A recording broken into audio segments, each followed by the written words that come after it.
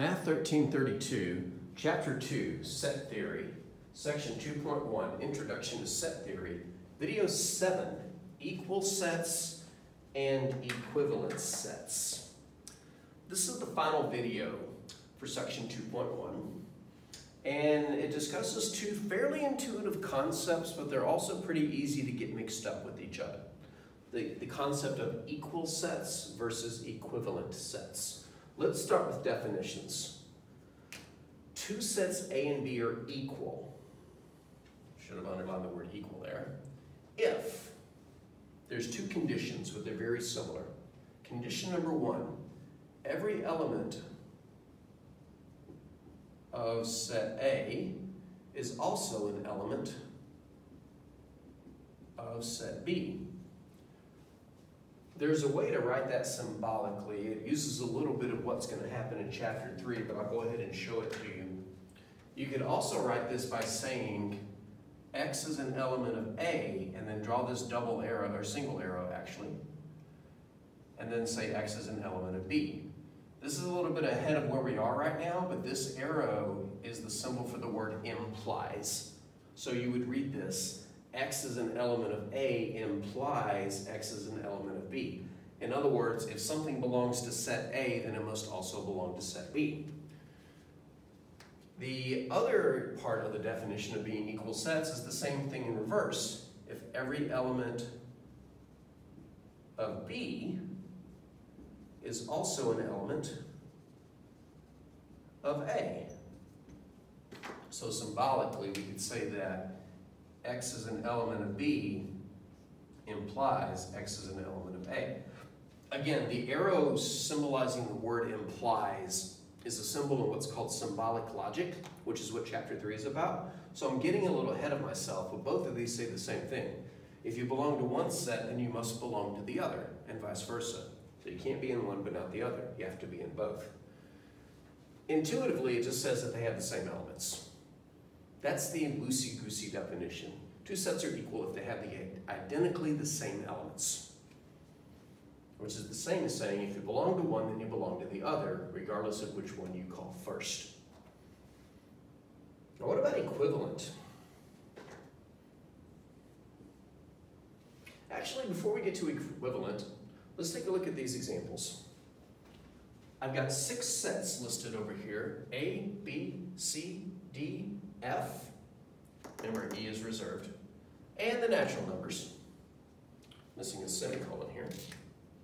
Now we're going to do 2 things with these. We're going to answer 2 questions. Which sets are equal, which sets are equivalent. We haven't defined equivalent yet, but we can answer which sets are equal. Remember, equal basically means they contain the exact same elements.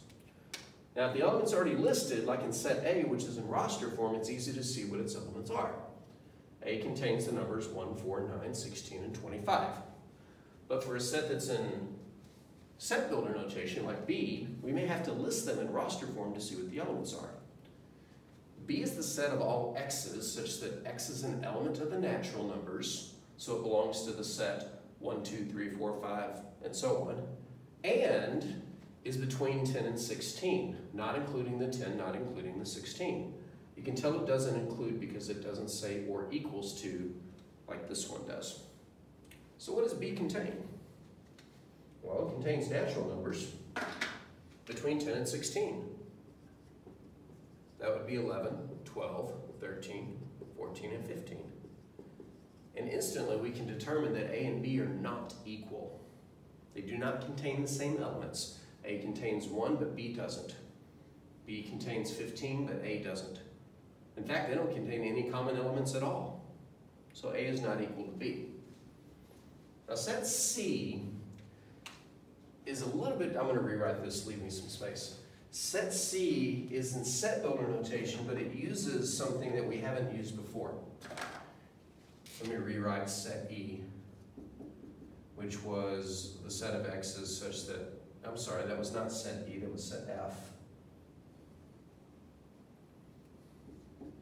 The set of x is such that x is an element of the even numbers or x is an element of the odd numbers. And then we have the natural numbers. Okay, but let's get back to set C and see what it contains. Set C is in set builder notation, but it doesn't start off with just an x. It's the set of x squareds, or x to the second powers, such that x is a natural number and x is less than or equal to 5. Well, I know what this is. These are the natural numbers less than or equal to 5. 1, 2, 3, 4, 5. But what this is saying is I want the set of squares of these numbers. So in other words, set C contains 1 squared, 2 squared, 3 squared, 4 squared, and 5 squared. You probably remember that to square a number means to multiply it by itself. So we could work out all of these. 1 times 1 is 1, 2 times 2 is 4, 3 times 3 is 9, 4 times 4 is 16, and 5 times 5 is 25. Wait a second. 1, 4, 9, 16, 25. 1, 4, 9, 16, 25. Set A and set C are equal. So let's go ahead and write A equals C, because we just found out that it is. Now what is set D? Set D is going to be tricky to list, but not impossible. Set D says the set of all x's such that x is a rational number, which means that its chord, it's a fraction, but it's between 0 and 1. So all the fractions between 0 and 1. In the second video about special sets, I mentioned that we cannot list all the fractions in order from least to greatest and have all of them. They're too densely packed. But I didn't say we couldn't list them all in some order. There is a way to list every single fraction between 0 and 1 in a predictable order. You start with all the halves. 1/2. It's the only half between 0 and 1. Then you pick up all the thirds, starting with 1/3.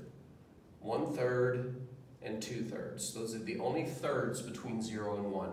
The next one would be 3/3, which would equal 1. The one prior would be 0/3, which is 0. So we're not including either one of those. Then you would pick up the fourths, starting with 1/4, 2/4, 3/4. Now you may be thinking 2/4, that reduces to 1/2 and it's already listed. And you would be correct, in which case we would just strike it out because we're being redundant. So now I've got all the fourths accounted for. Then all the fifths, so 1/5, 2/5, 3/5, 4/5, and that's all of them. And we would just continue that pattern forever. We would bump up the denominator by 1, and then cycle the numerators from 1 all the way up until they match the denominator. So for example, for 5, from 1 all the way up until 4. And if we got any fraction that reduced, we would throw it out because it would reduce to a fraction that was already listed earlier. So we can list all of these fractions. This is an infinite set. It's clearly not equivalent to these. Excuse me, it's clearly not equal to these. This contains fractions, these don't. What is set F? Well, set F is the set of all x's such that x is an even number or x is an odd number. Now, if I said and, it would be an empty set because you can't be even and odd at the same time. But this says you're even or odd. Well, is 1 even or odd? Yes. And just for the purist out there who happen to be watching this video, I am going to throw in the stipulation that x is an element of the natural numbers. So no negative numbers, because negative numbers can be even or odd, as is 0, which is even. But let's just say that we're focusing solely on natural numbers. And if you go back to video 2 when we defined special sets, we did stipulate that when we say even or odd, we do mean natural numbers. So let's start going through the natural numbers, starting with 1. Is 1 even or odd? Yes, it's odd. Is 2 even or odd? Yes, it's even. And by the way, when I say even or odd, that means it just has to be one or the other. Could be both, but it never will be. It's like saying raise your hand if you're male or female. Chances are everybody's going to raise their hand because chances are you're one or the other. Chances are. Is 3 even or odd? Yep. So is 4, etc., etc. When we take the union of the evens and odds, we just get all of the natural numbers. Remember, the natural numbers start at 1, 2, 3, 4, and keep going. So I found 2 more equal sets. Set F and set N contain the exact same elements. Set F and the natural numbers, I should say. So of the 6 sets on the board, those are the only 2 that are equal, the only pairs that are equal. A and C both contain 1, 4, 9, 16, and 25. F and N both contain all of the natural numbers. So equal is pretty easy. You have the same elements. But what about equivalent? I'm going to define equivalent in 2 different ways, depending upon if your sets are finite or infinite. 2 finite sets are equivalent if their cardinalities are equal. The cardinality of A equals the cardinality of B.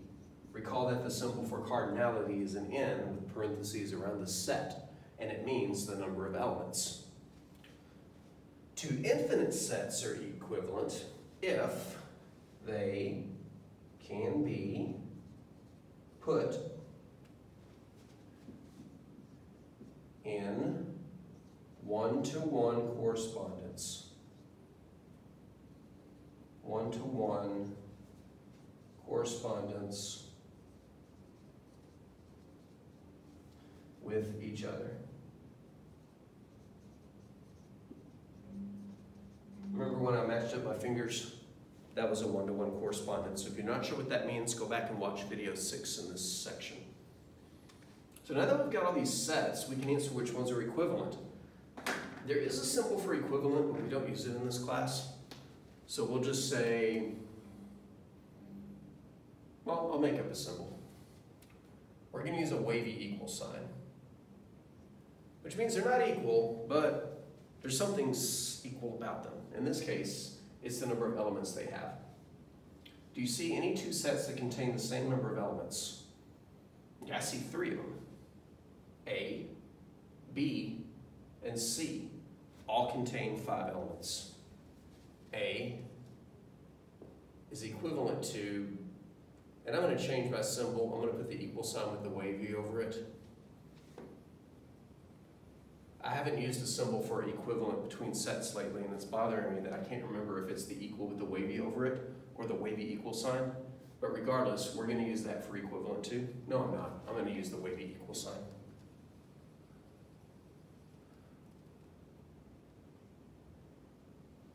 Now that is not industry standard. So if you're watching this series of videos, but you're not my student or a student at the school I teach at, Tyler Junior College, then be wary of using that symbol. But A is equivalent to B because both contain 5 elements, 1, 2, 3, 4, 5. And B is equivalent to C. They're all equivalent to each other because they all contain 5 elements. It should be pretty evident that 2 equal sets are always equivalent. Because if they're equal, they contain the exact same elements, which means they must contain the exact same number of elements. But equivalent doesn't always mean equal. A and B are equivalent. A and B are not equal. What about D, F, and N? Well, F and N contain the exact same elements. They're equal, therefore they have to be equivalent. So we know F is equivalent to N. But what about D? Is D equivalent to either F or N? Because remember, those 2 are already equivalent. The answer actually is yes. Because if we were to list out all these fractions and didn't pause when we wrote one that reduced, we write the halves, the thirds, the fourths, but if we go, it's going to reduce, I don't write it, and we keep going, then yes, we can put these sets in one-to-one correspondence with each other. D has a half, a third, 2/3, 1/4. We don't write 2/4 because it reduces to a half. 3/4, and then all the fifths, 1/5, 2/5, 3/5, and 4/5, and so on. Again, not writing any set that, any fraction that's reducible because it would reduce to a fraction that was already listed. And then we write all the integers, the natural numbers below it. 1, 2, 3, 4, 5, 6, 7, 8, 9. Then yes, it's pretty easy to put a one-to-one correspondence between the 2 sets. Now we could do it forever. Every fraction would pair up with one natural number. Every natural number would pair up with one fraction. Since those infinite sets can be put in correspondence with one-to-one correspondence with each other, they are defined to be equivalent. That was D. So we have 6 sets up here in what would be called 2 equivalence classes. A, B, and C are equivalent to each other. D, F, and N. Finite is easy, you have the same number of elements. Infinite, not so easy. Now you might be thinking, well, aren't all infinite sets equivalent? Actually, the answer is no. The set of real numbers, all the decimals, terminating, repeating, or not, is not equivalent to the natural numbers. In fact, it's larger. Not to mess with your head too much, but there's more than one size of infinity. And at the end of this chapter, I believe it's the end of this chapter, we'll talk about those different sizes of infinity and revisit sets being equivalent. But for now, not all infinite sets are equivalent, only if you can put them in one-to-one correspondence. The real numbers, can't do it. Can't put it in one-to-one correspondence. I'll show you that later. Even if you take all the decimals between 0 and 1, oh, there's my camera. Even if you take all the decimals between 0 and 1, you can't put them in one-to-one correspondence with the natural numbers. But don't worry about that much for now. Just know that equivalent means you have the same number of elements. If you're finite, if you're infinite, it means you can be put in one-to-one correspondence with each other. And honestly, the one-to-one correspondence definition is sufficient. These are equivalent, A, B, and C, because they can be put in one-to-one correspondence. 1 with 1 squared, 4 with 2 squared, 9 with 3 squared, 16 with 4 squared, 25 with 5 squared. Or 1 paired with 11, 4 paired with 12, 9 paired with 13, 16 paired with 14, 25 paired with 15. So it would be sufficient just to use the one-to-one correspondence definition, but the concept of equivalent is you have the same number of elements. And when you're finite, that is sufficient. When you're infinite, it's not. A little tricky, but I wouldn't worry about it too much. Just remember, equal means you are exactly the same. Equivalent means you have the same number of elements.